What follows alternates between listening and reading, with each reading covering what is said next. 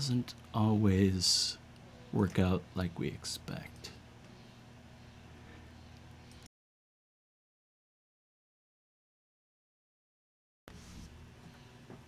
Wait for it. Wait for it.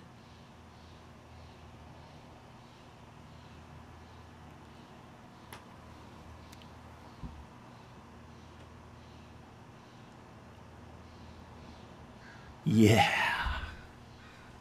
Welcome to Wwise Up On Air, the only audio live stream where when you start muted, people notice. So good to be here today. I'm glad that everyone gave me a heads up there in the chat. Thanks so much for being here. We're going to just jump right in talking about what's happening today on Wwise Up On Air. Here in Seattle, sun's shining, birds are singing, and we're going to have some news, cool things happening here at Audio Kinetic. We got a little community spotlight because there's always something cool happening in the community of Wwise authors. And then we're going to have special guests from Frontier Developments talking about dynamic mixing at scale. They're going to give us a sneak peek under the curtain of development for dynamic mixing at scale. It's going to be awesome. And with that, let's talk about what's new at Audio Kinetic. First thing is, if you're subscribed to the blog, you've already heard all about the cool series on the Wwise approach to spatial audio that AK R&D lead developer Xavier Buffoni has been writing. Fantastic deep dive into spatial audio and different components that we think about as spatial audio here at Wwise. And if you've been tuned into the live streams here, we just wrapped a 3-part series of the Wwise Up On Air hands-on covering spatial audio integration into the Wwise adventure game with Unity and Wwise. Super cool deep dive, some really interesting insights from co-presenters Mads Moretti, Thali Kaklikian. We had Benoit Santarin for one of the episodes, and it really is just a cool overview of integrating spatial audio into a Unity project, going hands-on on it. So have you been checking into that series? Have people been getting some value out of that? Let us know. I think we're having a good time, so hopefully you're getting something out of it. And this blog goes deeper than that because, again, Mads Moretti, he has written a Unity Wwise overview and presented this Wwise Unity cheat sheet as one of the recent blog posts. And so if you're using Wwise and Unity together, it's pretty cool. Has a bunch of shortcuts, component flowchart, just a lot of good, handy resources for you if you're a Unity Wwise developer. Folks from the chat, good to see you. Question from M. Fisher Sound on the spatial audio hands-on. Are we going to do an Unreal version? This is the second or third time we've heard about it, and it does seem like something that would be of value for the future. So give us some time to sort out when the best time for that is, and we hope to bring that to you someday soon. As always, games. People are playing them. I know that in this time of staying home and keeping safe and keeping other people safe, I'm playing games more than ever. And there's been a bunch of cool games released using Wwise in the past few weeks. I just want to highlight a few here on our Powered by Wwise page. The folks at who ship Wasteland 3, I know Alex Brandon over there has been working hard on that. .Node and Tell Me Why, fantastic interactive narrative storytelling kind of game. Definitely worth checking out. Battletoads, who remembers that from the old days? Probably harder than ever. flight simulator, come on. What better way to spend your time than just flying around the world in a sound environment powered by Wwise?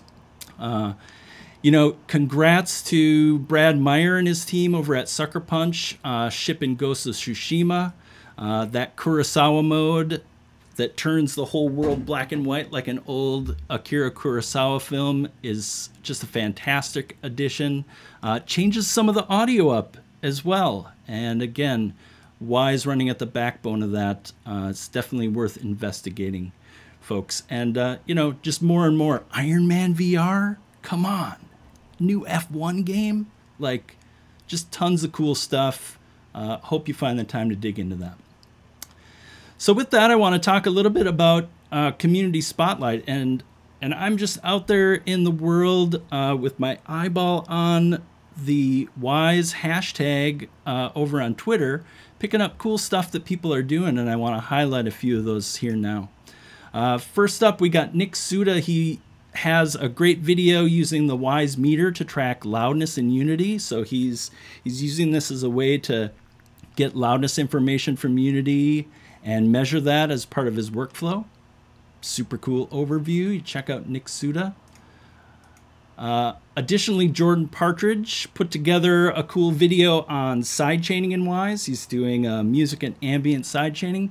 Again, a super straightforward and simple technique for, you know, managing the different interactive and dynamic pieces. Talking a little bit more about with Frontier Dev here in a minute. And just a great introduction for folks exploring sidechaining in Wwise. I've also got Julian Rawlinson, a educator in Edinburgh, has this really cool demo that you can grab on Itch.io that is a immersive virtual installation. It's pretty cool. I cruised through it. It's got a bunch of instrumentation that kind of comes in and out. And just a real nice experience using Wwise. Last thing I'll talk about is a video that we just released through the Audiokinetic YouTube channel called Archiving Video Game Sound. This was a presentation done in Montreal by Fanny Rebillard and David Viens. And the two of them dig deep into, you know, the why of archiving game sound and the how of it. And so it's definitely worth your time. This preservation of our history in game audio continues to be something that is worth trying to put some understanding around. So thanks for getting that content out to people, and thanks to the community for really bringing these educational components to enrich the Wwise community and try to share knowledge. This is definitely core to what we're trying to do here at Audiokinetic and what I have found to be core in the game audio community. So with that, I'm going to spin the latest 1-minute Wwise video from Mads Moretti. This is a series that he's been undertaking that give you a quick bite of Wwise knowledge in 1 minute or less. And so with that, I'm going to spin this for you. Let's create a simple Wwise game plugin. To do so, create a new plugin, add some processing code and map it to a property, then build and use it in Wwise. But before we do so, start by installing Python with these libraries, Visual Studio with this Windows SDK version, and Wwise along with the platforms you need it for. We'll just be making a Wwise game plugin for authoring. Okay, let's navigate to the directory of where you want to create the plugin. Then access command prompt like this.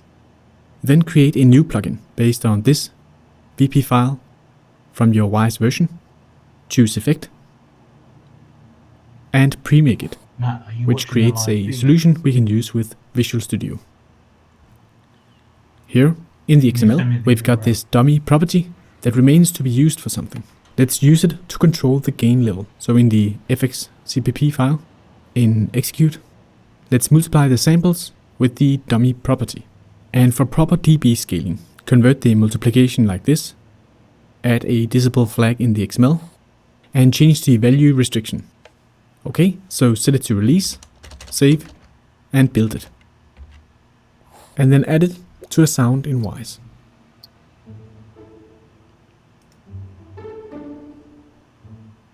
That's it. And that's it. So if you're interested in that, we're putting together a hands-on for plugin developing in Wwise. We'll be inviting a bunch of the developers from Audiokinetic to talk more about that. So we'll keep you posted. Get subscribed, get signed up through audiokinetic.com for notifications about upcoming live streams. And yeah, let us know if you're cooking something cool in the plugin world. We'd love to hear more about it. So with that, I would like to transition to Frontier Developments. Welcome to you all. Hey. Hello. Yeah, it worked. Yeah. Cambridge. Excellent. Hey. So great. I'm joined here today. Yeah, it worked. Yeah. Yeah, that was the latency offset, and it works. I love it. I guess we call that a delay tap in audio. Is that right? Yeah. Yeah, we're exploring that. Yeah, I'm glad we've got that check now. Yeah. Good. Exactly. The other one we're working with is the tremolo, right? When you do the rapid fire muting. Oh, the transatlantic tremolo. Or you just have it muted and no one can hear you. I mean, I hear that's a whole mood. Nice, thank you, Matthew. Thank you. The functional test suites for this live stream. It's good that we've gone through all of the tests. We've caught a lot of bugs, I think. Yeah, we prepared very well. Excellent, excellent. Well, thank you all for joining me today, and thanks for being here. Looking forward to your discussion about dynamic mixing at scale. I'm just going to run through really quickly and introduce a couple of you and then hand it off. So we have Matthew Florianz at the bottom. Hey, Matt. Good to see you. Hi. We've got Will Augar. How are you doing, Will? Hey, everyone. Great. And then we've got Jim Crofty up in the top. Good to see you, Jim Croft. And so, Jim, audio director of Frontier, give us a little background. Tell us a little bit about your team. Well, you know, a lot of people make jokes about us when we're at conventions or whatever. We meet up with people in the industry. You know, they seem to think that we have the largest the team in the country just for, I don't know, shits and giggles. And we do have a big team, but there's a very good reason for it. It's because we made the decision early on to, you know, we've got these games, Elite Dangerous, Planet Coaster, Jurassic World Evolution, Planet Zoo. They all feature a lot of detail at great scale, and we could have made the decision to not service audio. We could have gone, well, you know, we're not going to be up for that challenge. But no, we wanted to really do a great job, really attend to detail. But at the same time, you know, we had to build, and this story will unfold as we talk. But we had to build some systems that can manage that kind of scale. You know, and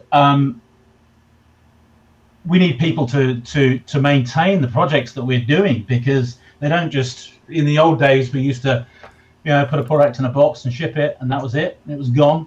You know, it's a double-edged sword. We get to really go to town on the audio now, which is wonderful for us. We get really we can really scratch that audio itch, which is fantastic. Yeah, and when you're talking about scale, it's like I'm already hearing we've got the scale of the team, we've got the scale of the projects, we've got the scale of, the sound. So let's get a quick overview of what Frontier does. I got a trailer queued up. You ready for me to spin that? Absolutely. Excellent. Magic box.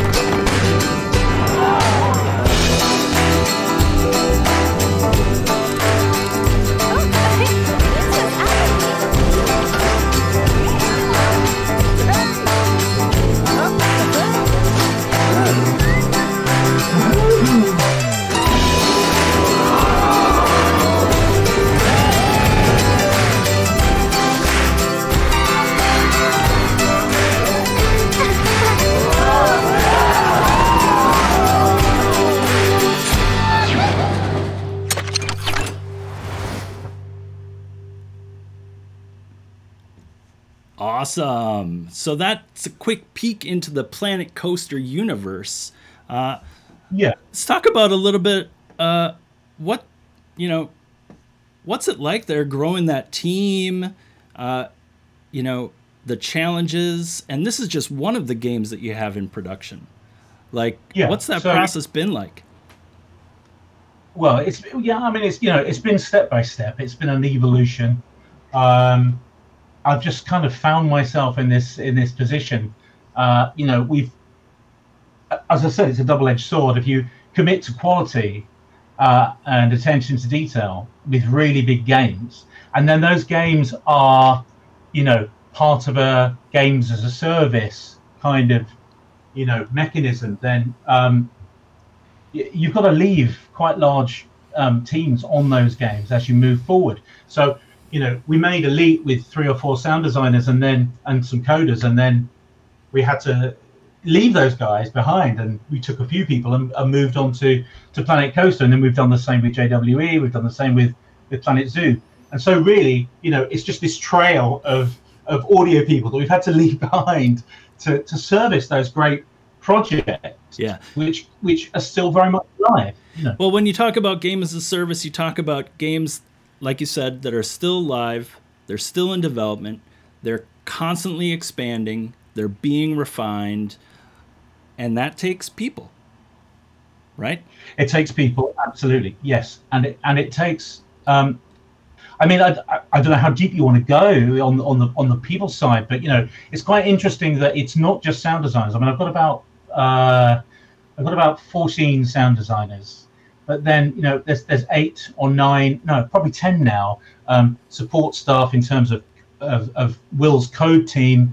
But not just coders, we've got build engineers, we've got an audio rigger now, and we've got someone who's training underneath them, doing the more, detailed Wwise side work and looking at optimizations in Wwise. And that's just their job, and as you scale up, then you can start doing stuff like that. And we're seeing that we can be very much like an art department now, where we have riggers and we have technical artists, and then we have the sporting coders as well, and then we have the asset creators.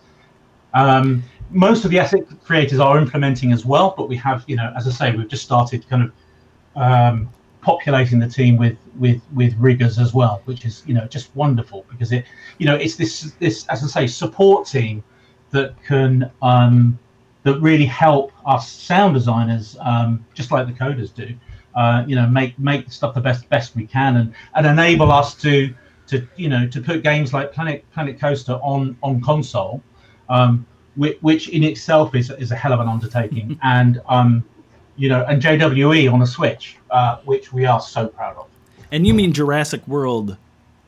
Yeah, sorry, I call it JWE because it's just we're used to developing yeah, Jurassic World Evolution. Inside. And we're going to see a little bit more about that game, as well as kind of the core technology across all that's been expanding across all the titles that you have in development.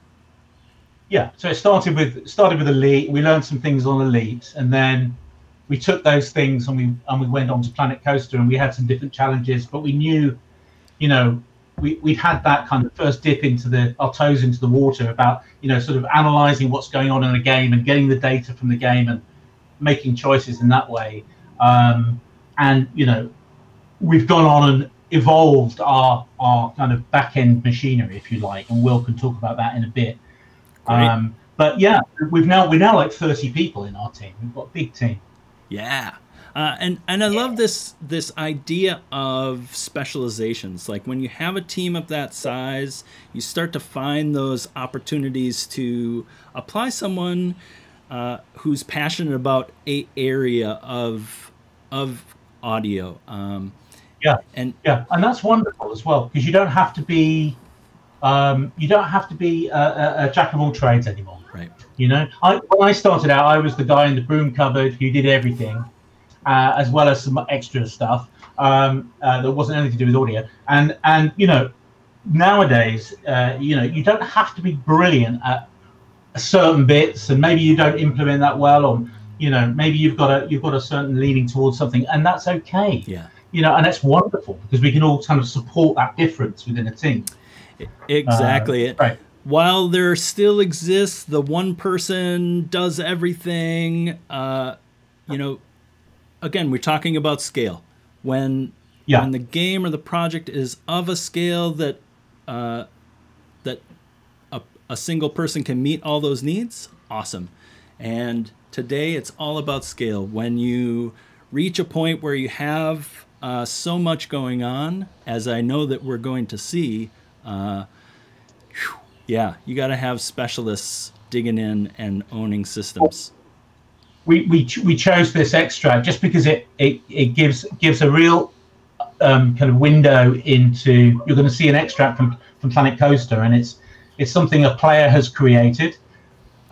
Cool. It's a completely free camera. It's a you know, people can put anything down they like at any time. And you know, what we've managed to do is make something that is really interactive and contextual, and that's the important thing. So anyway, if we want to look at the video now, cool. Rolling it. Great.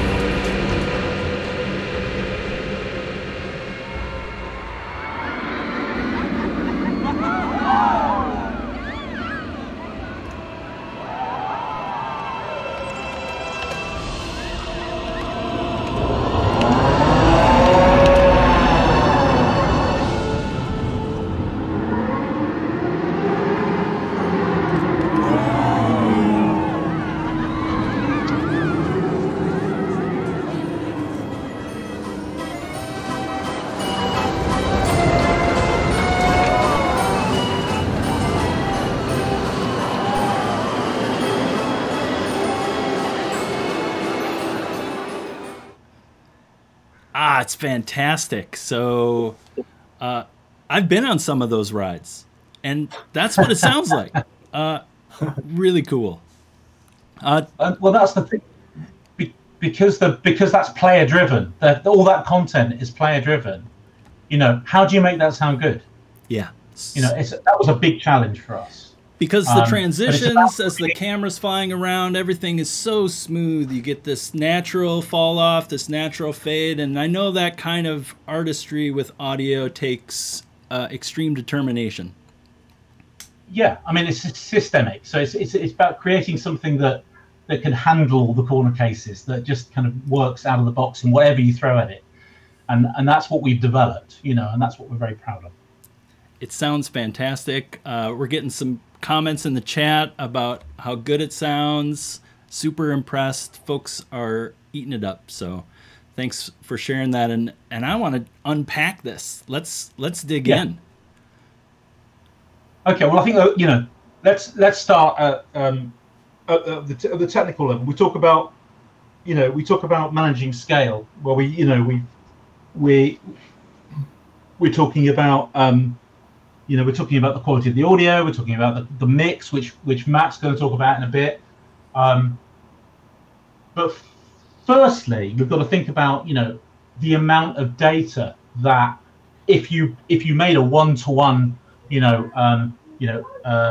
if you assigned a sound to every single object in that space and you gave it the same priority, or you just put priority as distance, you wouldn't get the results you wanted. So I think it's over to Will to really talk about, what kind of systems we had to develop to understand the context of what the camera's doing at any given time. Excellent. So digging in deeper on that, Will, great to see you today, and you're the lead audio programmer on the team. Yeah, that's right. Yeah, so I joined the team about 4 years ago now, and Jim kind of laid down this sort of performance problem. First day at the job on my desk, laid it down, said okay. But yeah, I think obviously performance is key when making video games, and that's for every game that exists. Frame rate is king. On the audio side, of course, audio dropouts are absolutely not acceptable. I think everybody's working to those sort of requirements. But as Jim was saying, it's the unpredictable makeup of the scene in a typical Frontier game, and that thread sort of runs through all the games. The user created content, the number of emitters, the camera movement, these types of things. So kind of how can we get reliable performance out of that? And I think without a sort of real focus on performance, then optimization is it's a sort of firefighting exercise. This is typically what happens. People will kind of you've sort of made the game, you're sort of coming to the final push. Okay, performance isn't great. Let's dig in, and that type of firefighting, it just doesn't give you good results. I think ultimately, in terms of actually aiming for a performance target, it's not great. But I think most importantly, you don't get the actual aesthetic quality because you're trying to hack and slash. So it kind of gets in. So this type of performance focus at the end of a project, it just sort of gets in the way, really. So what we wanted to do, and I guess what we've been sort of evolving over the years, is let's try and nail this performance from the start. Right, that's the idea. Let's have a system that we can sort of have in place, build from there. And once you've got this type of system, then you can really. Then you can start to focus on other tech. Yeah. We've dealt with the sort of the CPU performance problem. Let's just make the game sound good. You can get onto these other issues. It's establishing those constraints up front so that you know what kind of box you're working in, right? And that begets its own kind of creativity. But yes, I'm with you 100%. Dialing in and making sure you have the tools in place to be able to keep track of your resources, and certainly the Wwise Profiler gives you one peek into that from the Wwise side. And I know that the work that you do bridges that gap between Wwise and the game engine. Yes, absolutely. And I mean, building on top of Wwise, is such a, it's such a good place to be on, because Wwise gives you, so much sort of room for creativity in the authoring tool. So much kind of autonomous, ability for sound designers, and that's fantastic. But as programmers on the other side of the fence, as it were, it gives us a really good API to actually control the number of emitters, game object emitters in the world. Yeah. And we can write a system our side that kind of allows us to sort of deal with the types of performance issue that we've already highlighted in our game. So I think you don't want to try and sort of fight the sound engine. Yeah. Our voice management system is totally built on top of Wwise, and we're dealing at the sort of as I said, the emitter level, rather than trying to manage individual voices. So yeah. So let's unpack that for a second. Game object, emitter, voices. Give me a high level of how those things are interrelated from your standpoint, just so that we can kind of paint a picture of their relationship. Yeah. Well, could you? I was just wondering if you could bring up one of the game audio overview diagram, Damien. Have you got that one? You bet. I sure do. Yeah, great. Thank you. So here it comes, and I'm going to present that here.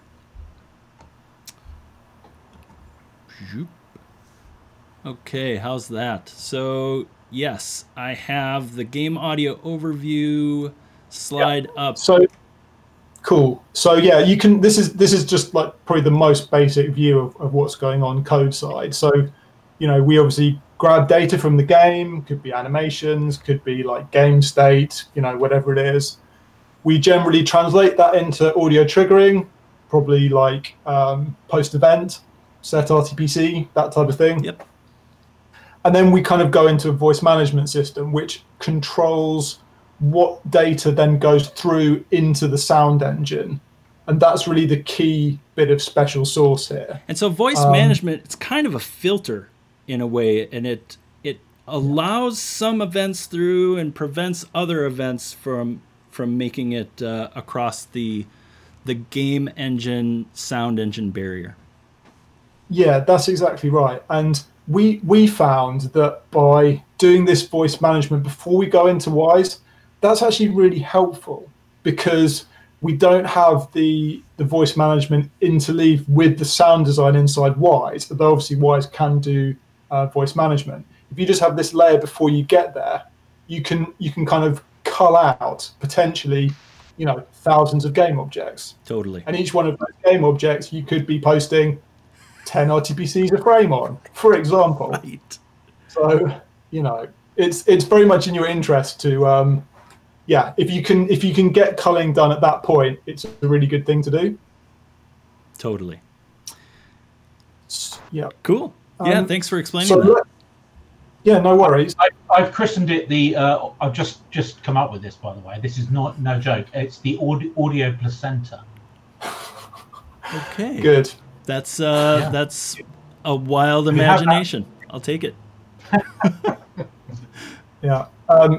So I mean, shall we? I mean, we could run. I think we've got a video of the from a development build of Planet Zoo that kind of shows the voice management system debug rendering, so you can kind of get an idea of the emitters and what's going on a bit.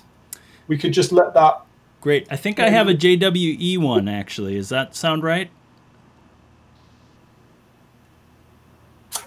I thought it was Planet Zoo, but I may be wrong. No, it's the one that's called ADC, debug. Ah, beautiful. I'm rolling it now, and we shall... and this is one I'm playing... are you talking over this one? Yeah. I mean, this is just a little sort of flow through the park. Perfect. So we're just getting a general idea here. Great. Of the emitters, and this is a zoo that's being created by a player, so we have no idea how things are laid out. Great. Video's rolling, and And so, yeah, we're flying through the park. Yeah, so this is just, this is just to kind of give you a visualization of the culling going on. So you can see some spheres that show the different some of the different emitters in the scene. You can see some of them are green, some of them are purple or white, and basically the ones that are green are the ones that we're allowing through to the sound engine, and everything that's purple and white, we're saying no, we're gonna hold on to that. We're gonna cull that before it even goes through to Wwise. And basically, yeah, we have a sort of contextual recipes that decide when something goes green or not. So it's not just, nearest 10, that type of thing, I think gets you so far. But I think when you've got a sort of a rich texture of audio in the scene, then you kind of you need a bit more than nearest 10. You might want to show some animals at the other side of the park roaring. You might want to have a zookeeper giving you some important information. Basically, we specify these quite sort of custom recipes that fit the different contexts in the game that basically allow us to cull. It's really we took inspiration here from linear sound design. Of course. So if you were doing linear scoring of this, you certainly wouldn't just have the nearest 10 things. You'd want to hear the key bits in the scene that actually are sort of the player wants to know about. Yeah, and this is actually these recipes you're talking about are that first step towards dynamic mixing, right? They're created by the designers. They're meant to evoke a certain sound scene that's appropriate, and it's dynamic. Yeah, that's right. Yeah. Yeah, and it's and some of the recipes, it turns out, some of the recipes are super generic. Like sometimes you do just want to hear the nearest 10, or you just want to hear what's visible to the camera. But sometimes you want to hear. You want to always hear a lion in the park, or you want to hear the roller coaster that's just crashed, even if it's like way behind you, the other side of the park. You want to hear that thing. Totally. So our system allows us to be super sort of specific, custom to that context, but then we also have generic things that we can just reuse and just kind of throw in when needed. Excellent. And I'm guessing that those recipes, that becomes a collaboration then with the rest of the audio team. Absolutely. I mean, yeah, it's mix driven. Yeah. That's the thing. That's where it comes from. So at the moment these are kind of implemented by programmers. Mm-hmm. That's how we write them currently. Sure. But yeah, sure. There's it's definitely it's an aesthetic decision, really. Yep. Because it's like, yeah, it's performance, but you also want it to sound good. Yeah, totally. And this sounds like exactly what you were talking about, where you're establishing those constraints up front, like these system that you've built and iterated, helps you, I'm sure, from the engineering side, manage the resources, while also making it clear to sound designers what tools they have at their disposal to leverage those resources towards their artistic vision of the mix. Yeah, it's really useful actually to have a specific budget. Yeah. That is a resource that everybody can point to and say, well, we know that there are 10 crowd emitters. That's just a stated fact. Yeah. It's really handy to have that very clear, and then we can also make tools like this kind of the sort of overlay, debug overlay, to actually visualize it. Yeah. That's really helpful as well. So yeah, being super clear about what's going on with voice management, I think, is one of the key. That's one of the key strengths of our system. Yeah.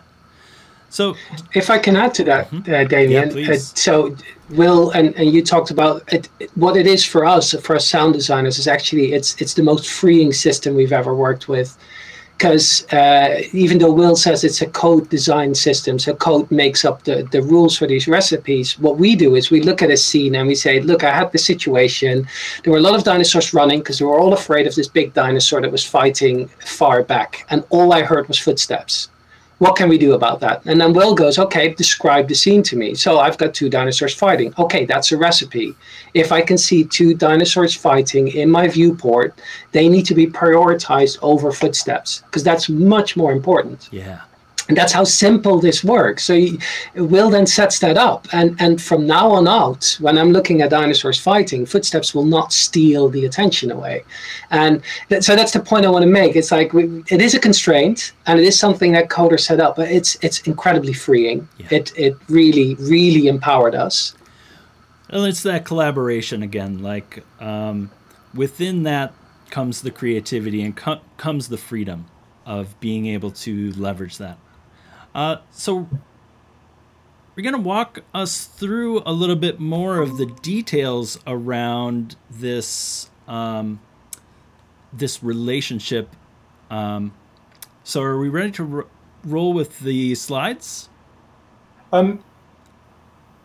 Yeah. Do you want the slide of the voice management system overview? Yeah. Would you like that slide? Yeah. Well, let's have a quick look at that. I won't there's probably like an hour's worth of talking I could do on this, so I'll try and restrain myself a little bit. Well, and for folks who want to dig deeper on this, I know that there's a full live stream of a talk that you gave at the Audio Developers Conference that we'll be linking to in the chat for people to, dive off into the deep end of these systems after the live stream. But yeah, please give us an overview.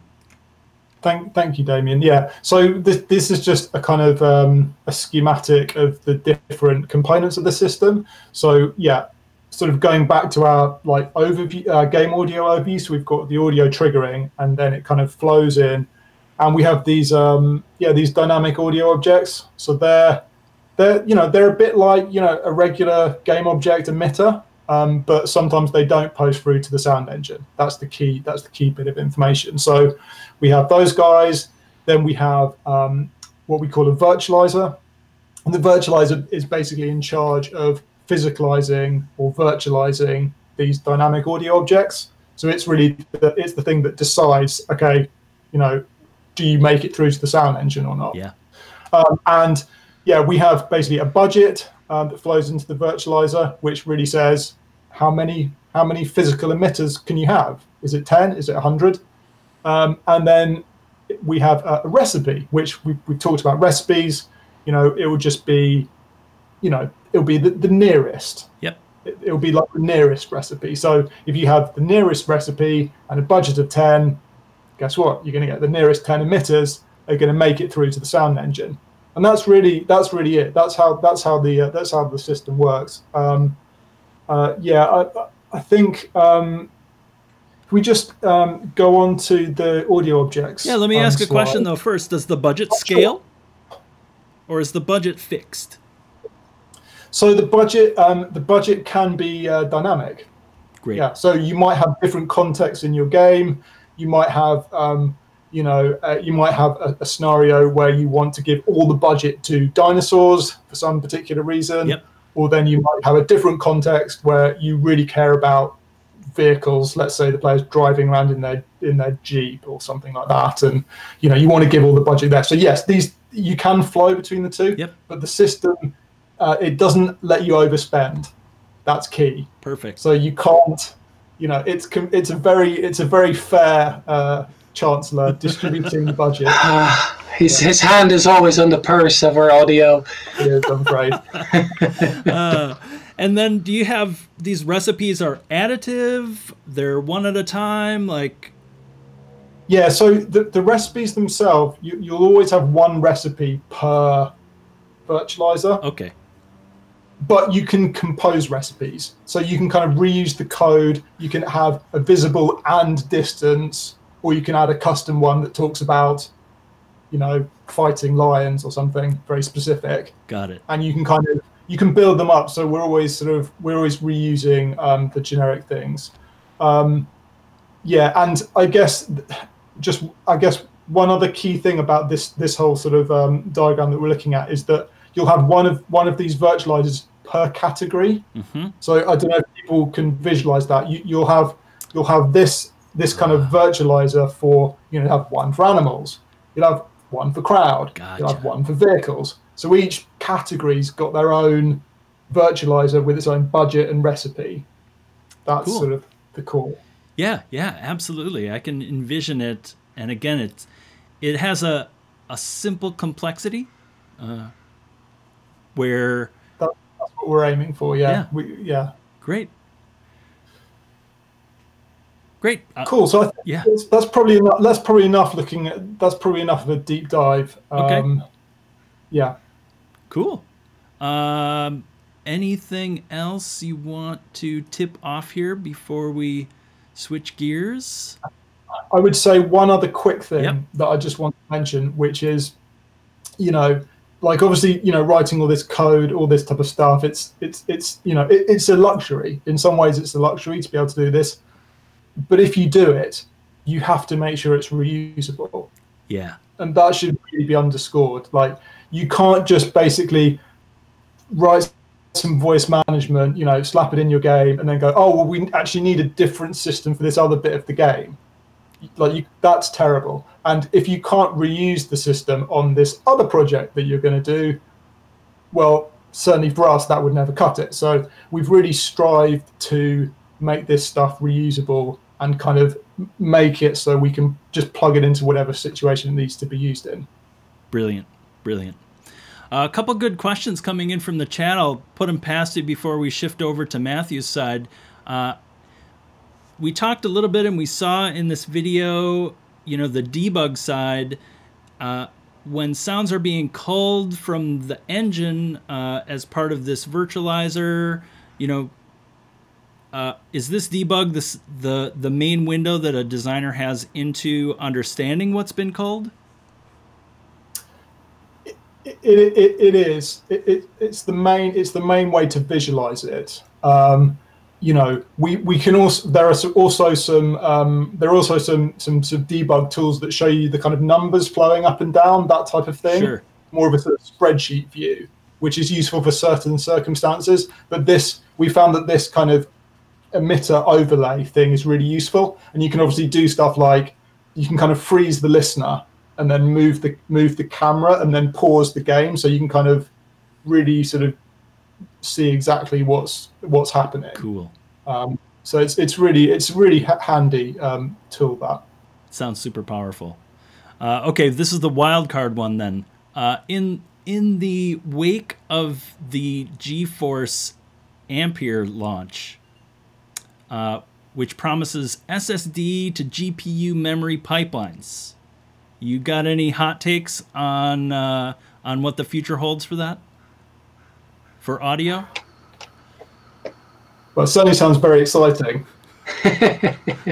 Well, more is not always better. And I think the whole story here is that we're trying to reduce what we're creating. We're creating so many sounds nowadays, and we have all this technology that lets us do thousands of sounds, and it's a cacophony. The important information that the player needs is lost. The important information that communicates the world is lost, and we spend so much time just trying to get the mix right.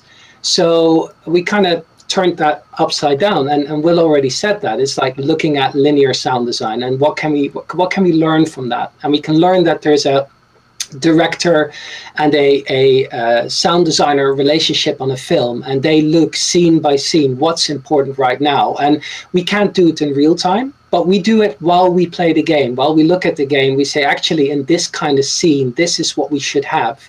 And that's the script that we're writing. And it's still very dynamic. It's still able to kind of portray the camera moving in and out at extreme speeds, player building something that is all stuck together or very wide open, which is another reason we can't just trust distance, because if you have everything at 100 meters apart, you wouldn't hear anything. It would be very boring. But if everything is right around you, it would be a cacophony again. So these the thing that the GPU that I'm really interested in is getting access to that black box. We're doing more and more on the GPU. We're doing collision on it. We're doing AI is starting to run on it. We're doing a lot of VFX. And if we in audio don't know what these things are doing, then we have no real good way of putting any sound on it. So I'm more interested in the way back. How fast can the GPU tell us in audio what it's been doing? Is there wind going through the grass, and is it moving around the player? Can I actually see the grass move and get that information and get this grass to sound as it goes by? We have to fake all of this, usually. I mean, there's some beautiful examples out there. Last of Us 2 does a fantastic job in doing these kind of things. But yeah, the more it's on the GPU, the more we need to know what it's doing. A lot of the time, what we're doing is very impressionistic, Damien. Yeah. It's we're summing up the feel of the environment, but we're not trying to really get scientific about it. There are games that will get scientific about it. Maybe we'll do that in the future, where it really does matter exactly what that reflection is doing off that wall. And whereas what we tend to do an impressionistic approach where it doesn't matter quite, we don't need to do the numbers quite so intensely, But having said that, I don't think we'd ever turn down some GPU cycles, would we, Matt? Yeah. Nope. A future where we're simulating every blade of grass is certainly quite a ways off. Synthesizing their interaction and this impressionistic worldview, you're absolutely painting a beautiful picture for people with sound of these experiences at a level of detail, I think, that really speaks to communication, right? Because ultimately that's one of sound's primary roles, is communicating the environments, communicating the experience. So with that, I'm going to hand it off to Matthew. Matthew, tell us about your role, and then dig us in a little bit deeper on the side of things that you end up living in.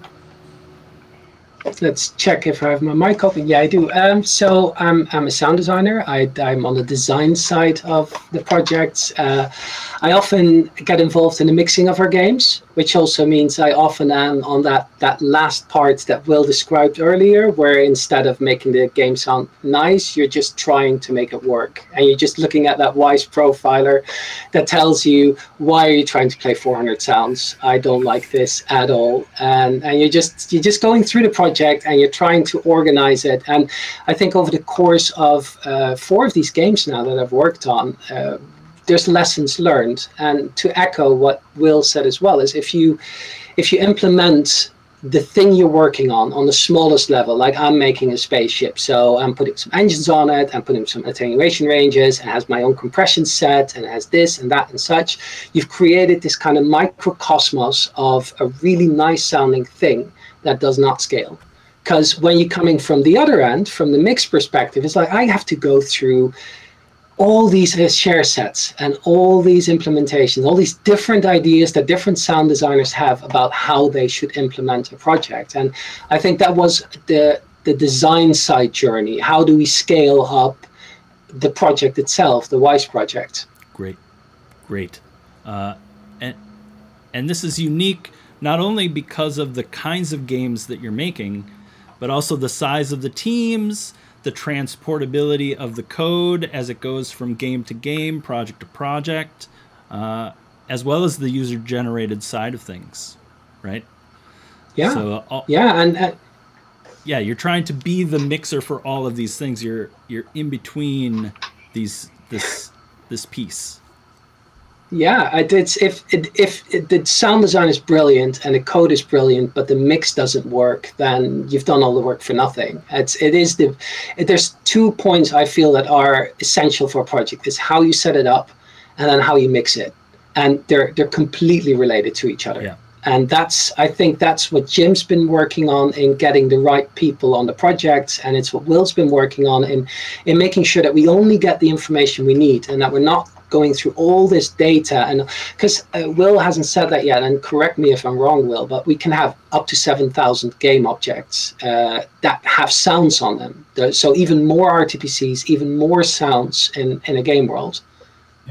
Yeah, absolutely. Yeah, this is, we let the players place things in the world. They're going to place a lot of things. Yeah, totally.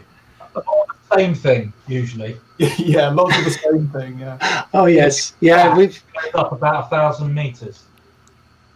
Yeah, and I'd relate it to signal to noise, right? You're really trying to distill the signal to noise when you're talking about, accessing the Wwise project from the authoring perspective. Again, signal to noise, communicating to the player from the experience the important pieces of what they're what's happening. Yeah. So great. Yeah. It's a great story. Yeah. And just like one of the things that's always fun is like you make a tree, right? And you put a sound on a tree and you say, come close to the tree, you hear a tree sound. What do our users do? They go, that tip of the tree, that will make an excellent bush if you place 9 of them like this and then copy them 50 times all over the place. That's how they make little bushes, because there's one tiny bit of a much larger object. So that is 300 sound objects right there in one spot. So it means we cannot put a sound on a single tree. It means that we have to derive from the game world what a forest is. Yeah. And you get into philosophical talks about trees and forests and seeing them for this and what, and you're constantly coming up with systems that describe the world. Well, Jim said that really well. It's like, what's the impression of what I'm looking at, not what's the literal thing that's there, because for our games it just doesn't scale. Right. So it's film as well. I mean, film doesn't do that. Film does the impressionistic thing. It's what underpins the emotion of the scene. Well, and the games you make are borderline fiction, not fiction, right? Because something like Planet Zoo is a documentary, right? The expectation is a somewhat naturalistic representation of reality. Elite Dangerous aside, not reality yet, but, kind of on the other side of that scale, right? So you're covering all of the cinematic bases. Yeah, we've done spaceships, dinosaurs, roller coasters, elephants, lions, tigers. Yeah. Great. We did do tigers. So yeah, it's fun. It is fun. Do you want to walk us through the Wwise project a bit for Planet Zoo? Oh yeah, absolutely. Yeah. Great. So let's see if we can see that here. So this is an older version of the Wwise project. And let's see, I'm checking the stream there if it's coming through, which it is. That's fantastic. So there's going to be a bit of time delay, but so when we talk about this kind of relationship between a mix and the project, and I think one of the hardest parts that you have as a lead on a project is to create it. It's like, where do I start? How do I set it up? And over the course of 4 games, we've come to the conclusion that there's some things that are really useful and some things that you need to organize. A little bit like what Will said when he showed how his emitters work. It's like you work in categories. And I like to think about how can I implement something in one place in the Wwise project and not everywhere throughout the Wwise project. So in our project, there's a very strict kind of separation between the designer, the person that implements, and the mixer, the person that mix. And we're always thinking about where does the mix start? And ideally, the mix doesn't start until you get to the master mixer hierarchy. And if I show you our actor mixer structure here, we start with a top level actor mixer. And the reason for that is on this level, we set defaults. We set a default for conversion settings. And that's one of those things. If you look at how I implemented earlier, I would have my spaceship, and it would have a separate compression setting for left engine back, and then everybody on the project did it, and you've got 100 compression settings. So rather than that, we have just a couple of them. We have 6 of them, which are very low, and they just do what Wwise does really well. They have their sample rate detection, they have a minimum sample rate, maximum sample rate, and if we're on a multi-platform game, I'll replicate that for other platforms. I'll do tests so that the bank sizes are roughly the same. And because this is set at this level, we have the mono quality. Anything in this project will have this setting unless a sound designer specifically overrides it. Which, if we go into a little bit lower into our animals here, then you see that the animals have a certain override. They will be sending themselves to a different bus from that earlier bus. This earlier bus all goes into the game mix, top level. Animals all go to in a default animal. So sound designer adds something, forgets to do something, doesn't matter. It's set at the highest level.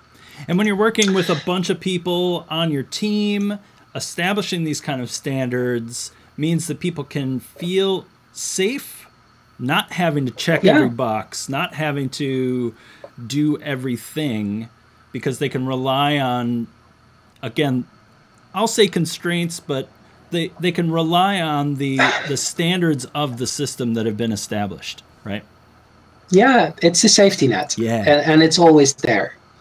Yeah, and it takes some time to do this before you do your project, and it also takes a bit of experience. We've done this 3-4 times now, so we've kind of see where the pain points of our projects are, so to speak. So this has evolved over time, but we always try to do the minimum viable for a project. We say, what does it need? And then you go completely crazy, right? You go creative. It needs this and this and this and this, but what does it really only need to work? And you implement that first. Yeah. And when you do that, it's very easy to add on top of it, which is how this project works as well. And it's how recipes work, and is how Jim set up the company actually works. Well, company, the audio team can't. So taking that, for instance, with the animals, one of the things I always found is that if you have a lot of individual sounds, and our animals have a lot of individual sounds. If I open the elephant here, there is a lot of... Just talk me through some of those things. Yeah, we have I'll explain this audibility thing in a second, but we have levels of detail based on how close the camera is. So we have our close-up sounds. This is all the intimate stuff that we hear, because animals in a zoo, they're very quiet. They don't make a lot of noise. So we kind of exaggerated their footsteps, their kind of skin, they're moving around. All those sounds are very intimate sounds, and they're close sounds. So they're all grouped together as close sounds here. And then we have far, we have hero sounds, and we have near sounds. The near sounds is the bulk of an elephant sound in this case, and the hero sounds are sounds you would always want to hear. So there's definitely a recipe that looks for hero sounds and tries to prioritize them. So if an elephant does a loud roar because it's just been given some food, you want to hear that. And you want to slowly hear your park get more and more populated with the animals that you put in there. You can see that we put little LUFS next to each of these audibilities. What I don't want to do is mix every individual sound when it comes to the game mix. So we've got like a target here, and what works really well is setting up a target like this. And then what I ask designers to do, I ask them is go to your sound and just start pressing that play button and turn capture on your loudness meter, and just start playing as many of these as you can, which for some reason it isn't doing, because it's a live test and I tested all of this earlier and then it was working. It's okay. What am I forgetting to do here? Anyways, you'll get your readout on the right here saying that it hits about minus 23, and that way they can test their own sounds within this structure and see if they're working the way they should be working. Perfect. This bugs me. I want to now live debug while this is not working on the air. Anyways, so that's, no, we're not going to do that. Okay, Sorry. So we've got this. It's kind of pre-mixed, And in this setup, these sounds go immediately to a appropriate bus in the bus structure. There is very little done else to these sounds. If you can see, there's no positioning. If we go back to the top level, there's no listener relative routing. We don't do any positioning here. This is that clickbait headline. There's no attenuation share set on this level. But if we take one of these sounds and go look at our mix structure, then we come into our master mixer at a level which is called DFX animals on land. So we could combine all the animals into one master, into one parent mixer. And for all of these things you just saw, we have the close-up sounds, we have the far sounds, we have a special exception for footsteps. And because it comes in here, I can go and say, I want to mix all the close sounds in the project in a slightly different way. Gives me a lot of control over it. I don't have to care about what the sound designer done. They've done their implementation work. And I can mix on this level. That already makes my job a lot easier. And the other thing that is really interesting is that on this level, we start doing game-wide mix things. Here we have a height below water surface, which is one of the RTPCs we have that we get from the camera. Is the camera underwater or over water, that sort of thing. And if we travel ourselves throughout this project, you see there's kind of, again, there is the opposite of what we did in the actor mixer structure. On the master mixer structure, the sound comes in on a level, it travels upwards, and more things are applied to it that are game wide. We've got our RTPCs, we got our effects, we got our states. On this level, we'll probably have a few states to do with a certain way of looking at the game, where we say this needs to be louder and quieter. And the higher we go up, the more broad our implementation or for the mix is. So on this level, SFX, we have a slider, volume SFX, because people need that in the menu to turn the SFX down. Now this is the interesting bit, and that's our distance model.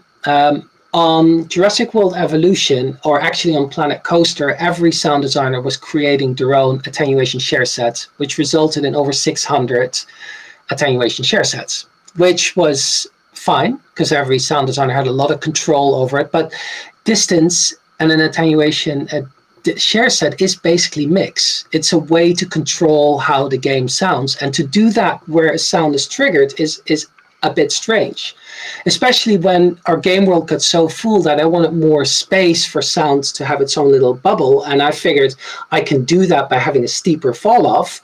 And then I was confronted with 600 attenuation ranges, all with their own implementation, and they all needed to be recreated for the game. So we said on Jurassic World, no, actually, like what we have here with the generic setups, we have generic distances. We have 4 meters, 8 meters, 16 meters, 32 meters, and they all have one curve, but it's cut off at the range of that attenuation share set.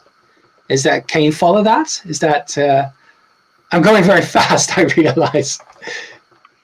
This is obviously something you know intimately and have spent a lot of time, as you mentioned, iterating across games to this point, falling in the trap of 600 attenuations, and the result of that is this bus level management of fall off using output bus volume in order to get that same effect.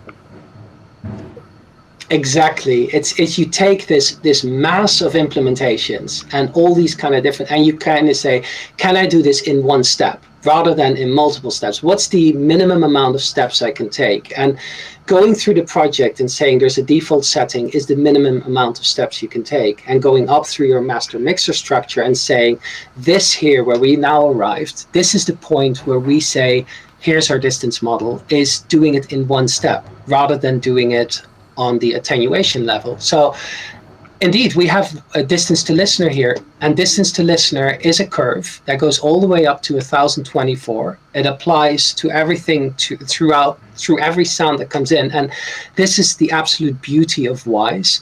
You can make it work in a way that works for your project.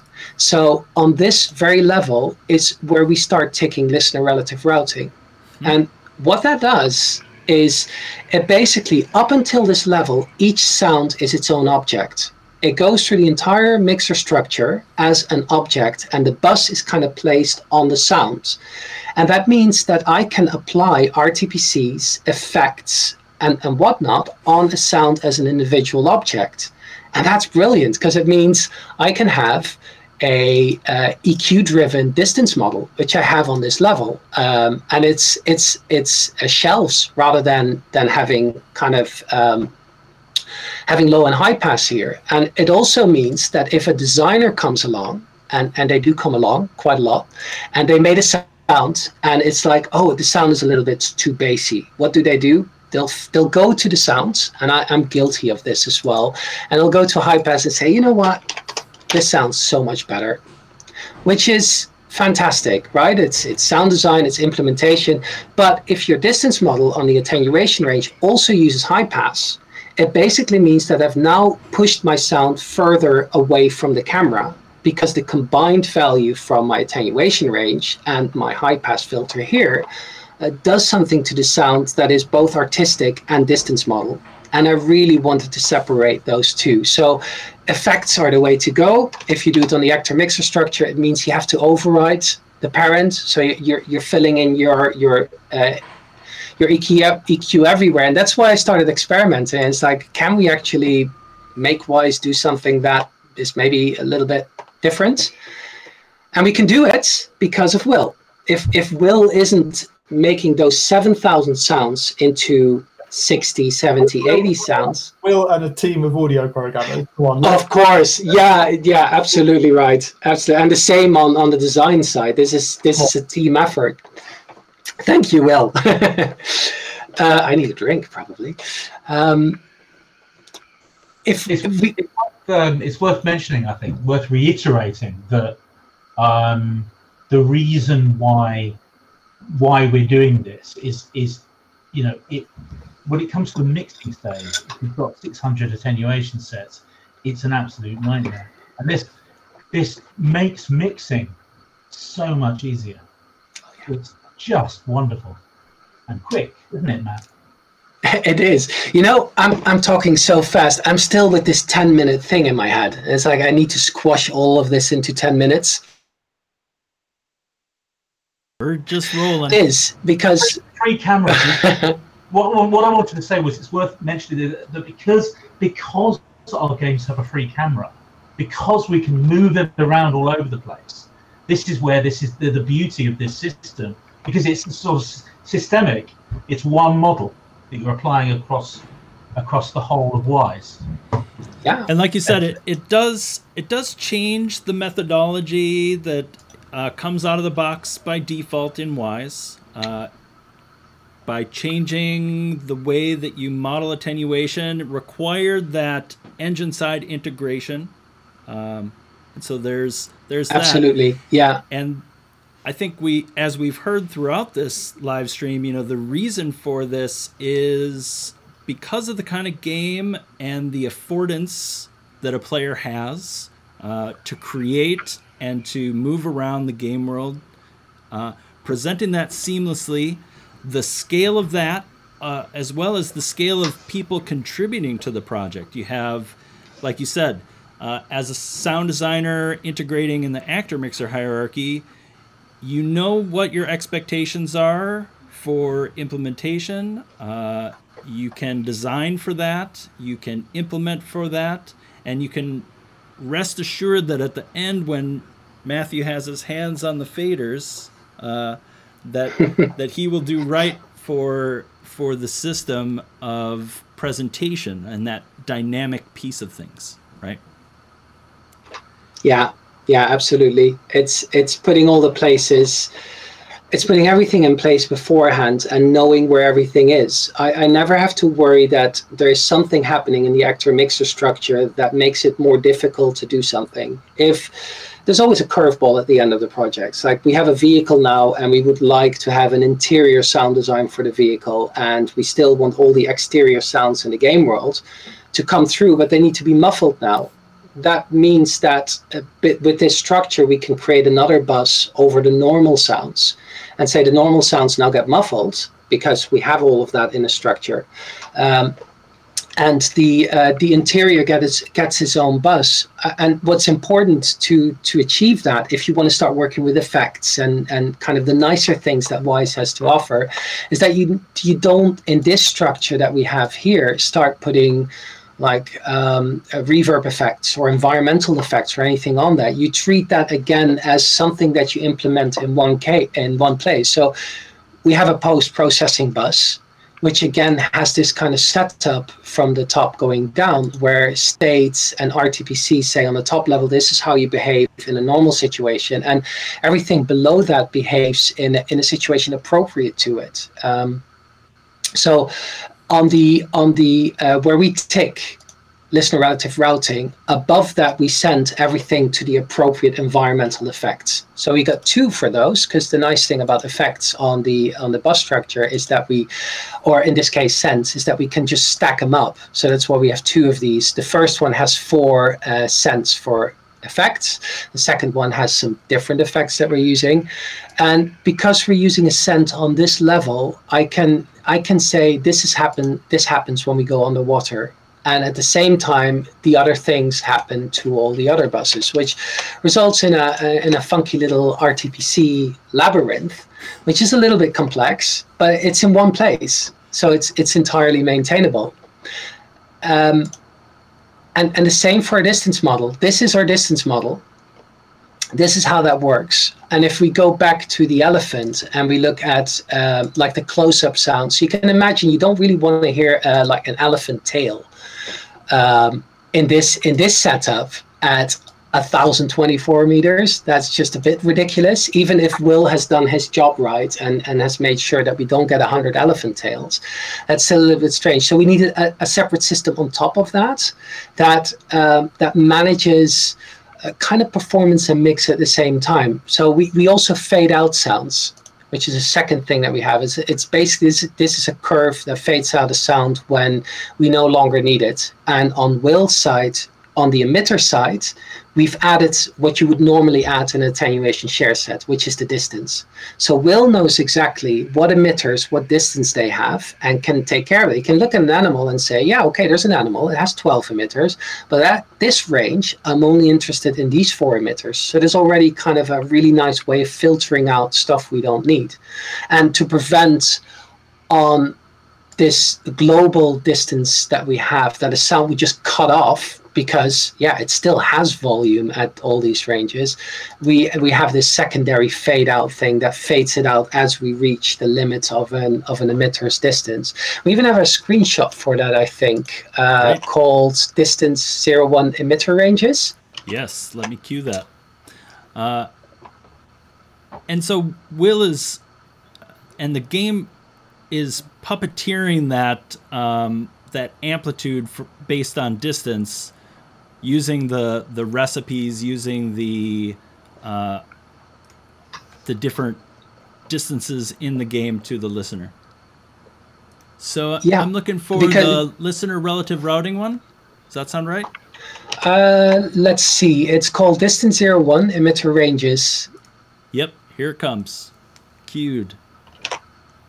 Yeah, so this is a look into the into Resonator, the engine that we use to interface between code and resources and Wwise.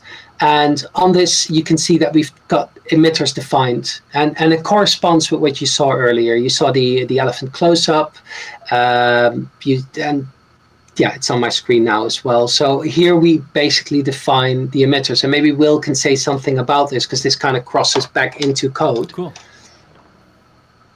I'm afraid I can't see the slide. Okay, well, it's basically showing our emitter audibility ranges. So the spec for that, where we Yeah, so this is kind of yeah, we basically calculate this at runtime for all the emitters. It's actually a separate system to the voice management system. However, we can plug it into the voice management system and get us to do recipes based on audibility ranges, just to add some extra layers of fun there.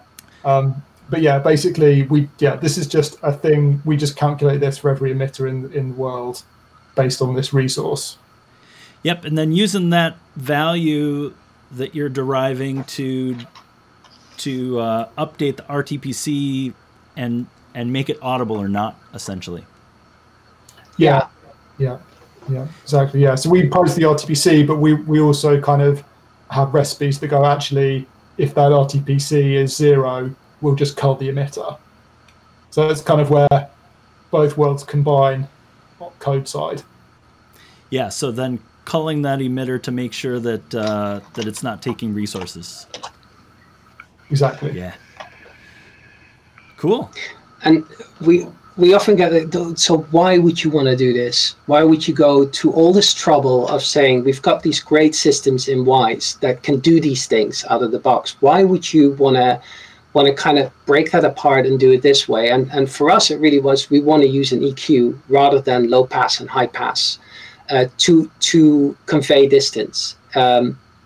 And we want to have that implemented in one place, not all these different attenuation ranges. And it's the combination of these wishes that for us, this was the best way of implementing it. And again, shows how versatile Wwise is in allowing you to design a project that fits really well with your game worlds and with your way of working. Yeah, and I think we just circled back and answered a question about, EQ that you had mentioned earlier from the chat. So I hope that answers the question that was posed there. But you're really using that EQ for distance at that higher level so that you have that more global scoped perspective of it. Yeah. And it's also because EQs, they can rest on top of each other, whereas low pass and high pass, they're additive. So you've got a low pass value that is correspondent to an EQ value. Let's say we take 50 as a low pass value. It goes exactly in the middle of our frequency spectrum and say, I will pass everything below where we are in the frequency spectrum right now. If you start adding low pass throughout your project, it additively low passes your sound more and more. Whereas if I have 4 EQs stacked on top of each other, all with a low pass at 50, I will still hear everything below that value. And that's I think the key difference. It allows us to make one global distance approach. That rang the bell for them, absolutely. And I think, back to that question of why, every game has its questions that it needs to answer. And it's, to me, yeah, that's a good way of putting it. To me, it's less about the why, although this entire presentation answers that question, I think. But to me, the more fascinating piece is that that Wwise allows for that flexibility. Like, hey, you want to take and pull this piece out and do something different? The flexibility's there, and so I think it's the goal, or it's up to us to ask that question, why? And if we have a good enough answer for it, like, we should just be able to answer that. And to hear that you've been able to answer that question for yourself within what Wwise provides with the help of the programming team, again, I think that's the win. That's the win. So yeah, we don't spend any time optimizing towards the end of the project. We just spend all our time mixing. I mean, of course, that's not a completely black and white statement, but it's mostly true. I can spend our team can spend most of their time at the end of the project in a mixing booth, playing the game, playing all these different ways of observing the game. We also have a really cool example of this implementation in a video that I've added. Great. Which is the one that's called Planet Zoo Mixing Turn Off Distance. That's a great name right there.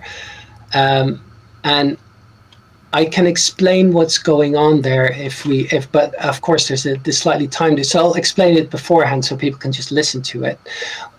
Could you bring up the Wwise project again, Damien? Bet. Yeah. So because we have distance all in one place, you can do a really cool thing, and that is have the game running and press Ctrl X, and this removes distance from the entire game. At this point in time, I can hear any emitter that's active in the game. And what's really nice about it, and you'll see that in the video as well, is it reveals so many problems in your game that you would only hear if the camera is close enough to it. And because we have these games where you can move the camera around so much, one of our problems was like, something happens sometimes, but it's really hard to replicate. Whereas if you remove your distance model, you just park the camera somewhere and start listening. And at the end of the video, I've put some little text in that shows you some of the problems we had at a point in development. And that's a really cool little bonus feature of this implementation that we weren't looking for it, but it just came as a happy accident. Cool. So I'm going to roll that video.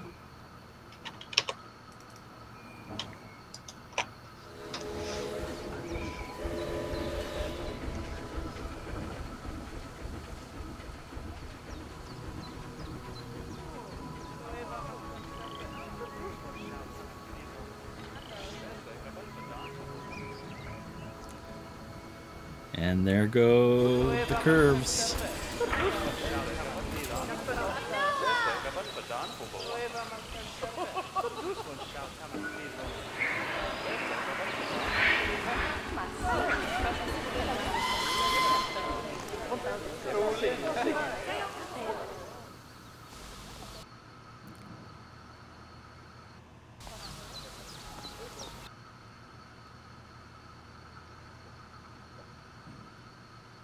That is such a cool trick.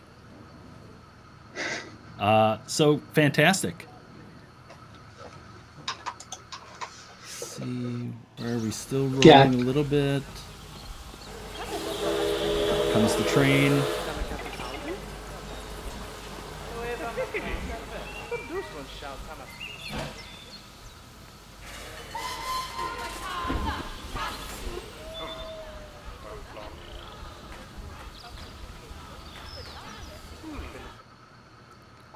Excellent. Excellent. What a great thing to have at your disposal, to be able to undo the attenuations that you've built, hear the entire world at once. It's a perspective that must give you a lot of insight into what's happening. Oh yeah. You can even almost mix the game at that level. If you're hearing like you heard the bang of the door that closed, that was way too loud, but you would only hear it if your camera was close to the door and there was somebody going actually into that door to feed an animal, and the door smashed close. And it's in these kind of games, it's one of the real challenges is mixing the game from the player's perspective, from all these different camera angles, and this helped us. Yeah, it really helps. Yeah, with consistency, right? Because from that zoomed back, zero attenuations perspective, like you said, you have the full presentation of what's being delivered from the actor mixer without the influence of distance affecting anything, and you can have that that audibility into the balance across those different categories. Yeah, and it only took 4 games to get there. Well, I can't wait to hear where it goes next. You know, we're always evolving in game audio. We're always pushing those next steps, whether it's that GPU communication we were talking about earlier, future versions of Wwise, and new cool things in the toolbox for people to leverage. I think we'll always be pushing forward towards those futures. So excellent. So that seems like a good place to land with the presentation of dynamic mixing at scale. That's quite a system. Yeah. And again, I'm super grateful for bringing this kind of perspective to folks out there using Wwise. Again, taking and extending on the functionality that already exists, building out your own workflows that suit your game. These are all core things that we believe empower audio professionals to make these choices about interactivity, and so it's super cool to get that perspective. I'm wondering if we can circle back a bit, and we lost Crofty, but he's back. I guarantee he can jump right in with this. I had a dog barking incident, so that's... Yeah. Oh, you were just demonstrating audibility there, Jim, isn't that? Yeah. On my distance model. Yeah. Nice. But so let's circle back to this last piece of scale, and if any folks out there in the community, in the chat, have questions, now's the time. Queue it up, and we'll try to get those answered for you. But let's talk about scale from an audio team perspective. Give me an idea of some of the roles. You touched on it a bit, and I know that in game audio we have a kind of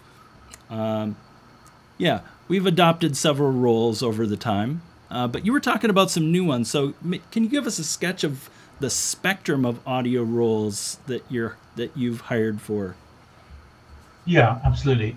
So obviously we've got various levels of sound designer, from graduate up to principal, and then we've got some, as I touched on earlier, we've got some support staff who maybe are more interested in implementation than design per se, who are also interested in how Wwise works and how to optimize way, and are interested in finding out more about that, and we're very happy about that too.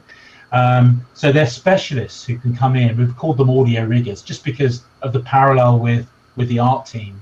It feels like a good parallel.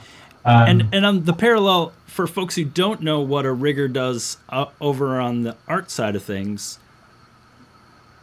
So it's just basically setting up. I'm not an expert myself, but setting up models to be animated technically. Yeah.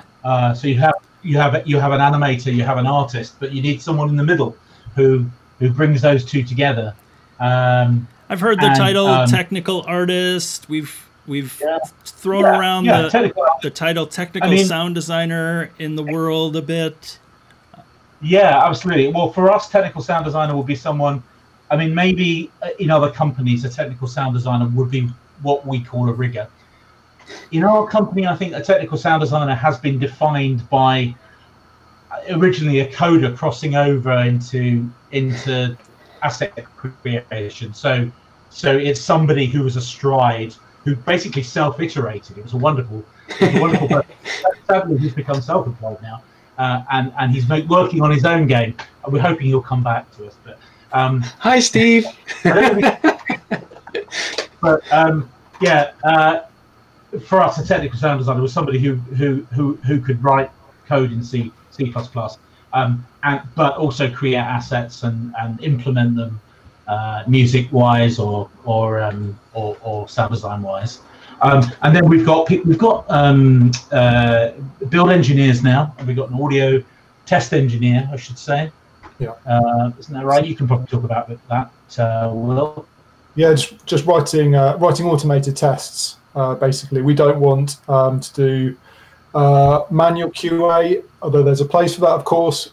As much of that wants to be automated as possible. So yeah, we have some people on the team doing that role, which is just very useful. Just integrating that continuous integration suites and all that type of thing. And look, one fun thing that the audio riggers do as well is creating stuff that we'll use WAPI to kind of inject into the Wwise project. So basically, when we've got some structure that we think, yeah, this is how this is how we want this to be implemented, they can kind of basically inject it into the project, and that's something we're sort of ramping up on at the moment.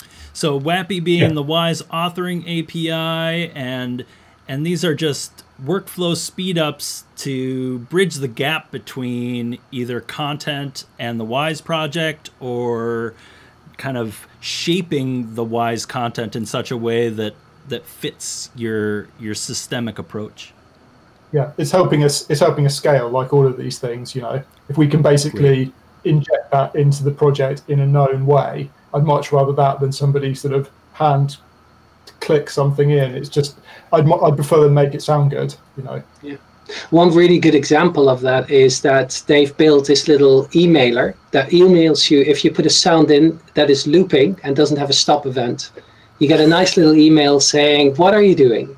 And it's brilliant. We no longer have these sounds that just escape and self-replicate and multiply because the email catches them. It's brilliant to have that kind of backup. That is a great implementation of a WAPI script that, absolutely closes the loop on that. Okay, so good questions coming in from the chat. How did you manage which sound events are tagged as different emitter classes? Is that defined in engine, implied by the work unit names, something else? Yeah, so that's a good question like that. At the moment, it's quite sort of prescribed. Like there aren't that many categories, and we basically we kind of we set it up so when you're adding, say, an animal, we just know that's going to be an animal category. It's quite fixed in that way. Sure, great. Yeah. But there's a really cool thing there as well, is that they asked if we do it in the Wwise project. You could actually go into the Wwise project where you now have the ignore parent option on your performance tab, where you basically say, oh, I've got animals, and I set it to 5 sounds maximum. And then everything underneath that ignores the parent and is its own cluster of sounds again. So that top level would choose 5 sounds from that structure. And if you work out all your priorities right, you could kind of approach what we're doing. It's not quite like what's the fastest moving object on screen, but you can restrict with the correct structure how many sounds show up in your game. So there's functionality in Wwise that lets you replicate some of it. Yeah, but again, it's that scale that you've enabled through extending these systems outside of Wwise. Yeah, cool. And it becomes flexible, and that's the real beauty of that. Yeah. Okay. Did you have a period of transitioning from traditional implementation over to the new method? Was that the leap between projects?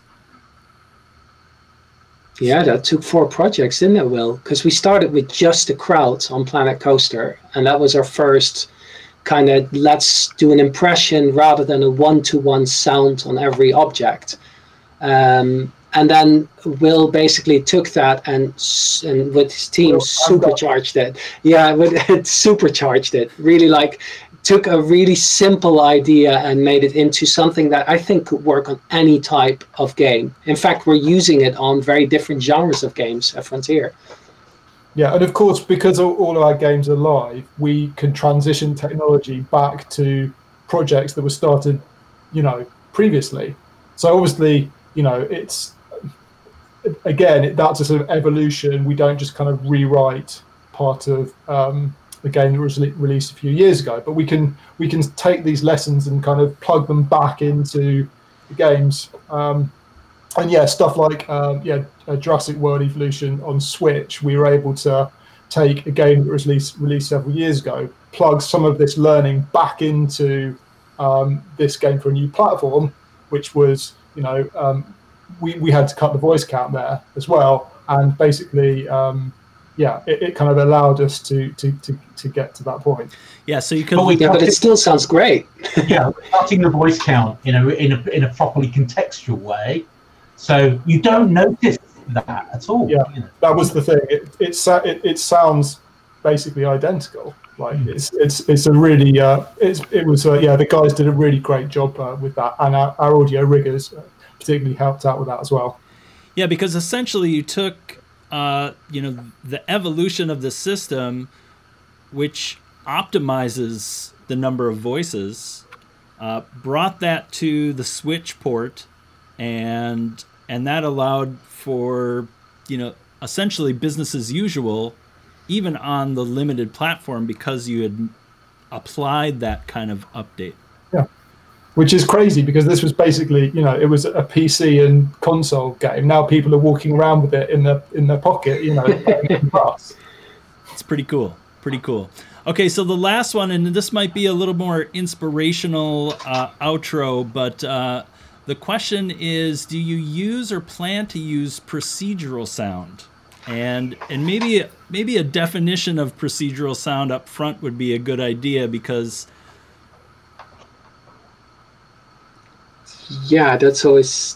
I mean, in a certain sense, the crowds are procedural, because there's not a single person in the crowd that has an emitter on it that reacts to their presence around other people and creates an ever larger crowd. We get data, and the data is applied to a set of loops and individual sounds, and that's procedurally generated. But I assume they mean, do you create sound from nothing? Do you use synth one or just noise or something like that? Yeah, I think procedural synthesis tends to be that the specificity that people are looking for when they're dreaming of the future, right?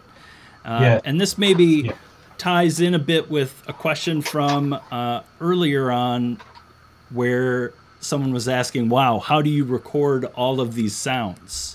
Right, so with procedural synthesis being an opportunity to, avoid going out into the field with a microphone, potentially, versus the detail of going out and actually capturing sounds in the wild. Yeah, I mean, it's the crazy dream of the future, isn't it? But it's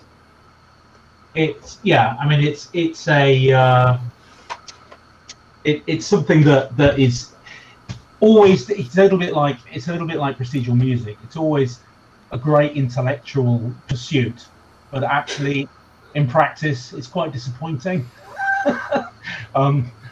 in my experience. But I think this is maybe where we can use some of those GPU cycles. Yeah, that is the kind of area where we could really that's what's exciting about the future, and getting more power is where you can start doing that kind of, imagine having interactive water that you could model. I mean, that would be fantastic. And we've seen that academically for years, right? Yeah. Fluid simulations that have a synthesis component, fabric, pottery, ceramics, and all that kind of stuff. Yeah. And absolutely. Yeah. I mean, I think the fact that we're sort of not that enthusiastic about procedural sounds as they are now is a fantastic challenge to somebody who thinks they've got an idea on how to do next generation procedural sound. And that's the current thing that is there, isn't good enough. So it's a great opportunity. But this problem is a problem that we're approaching from the edges, and there's some of the things that Wwise does, like generating wind interactively, where it's just taking these noise tones and it knows what frequencies wind have, and you have this beautiful interactive control over it. You can just go into the individual leaves, and as Jim said, you could do water. Now, water doesn't quite work yet. It's weird because you only need to compress this stream, and we've got water, but it's very hard to do it in a good sounding way, and it's interactive. But wind, we're there. Wind can be done really well. You can use the engine in Wwise and just add one layer of recorded on top of it to make it real, a good impulse. Oh man, you can get a lot of steam. Anything that's noise, basically, we can do. I think we're there, but it's dynamic, and it's full fidelity. You don't have to compress it. There's a ton there, of course, to unpack, but you're absolutely right. Yeah, but I mean, where it's subtractive. So if you're starting with kind of a pink noise, then potential there, isn't there? Totally. If you're basically just sculpting noise, you know, with data from the game, then it's very exciting. But no, I was gonna say, what? Yeah, is Soundseed water in the pipeline? I haven't heard of it yet, so a crazy dream of mine. I'm not saying, but wow, that does sound cool. And again, I think that approaching it from the edges, right? What problem does procedural synthesis solve? That's fundamentally the question, right?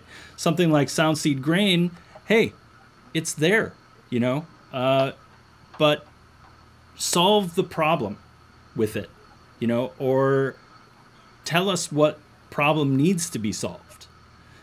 Because, like you said, there exist these tools within the toolbox of Wwise to do these things, and it's just a question of, you know, what's the problem that people need to solve.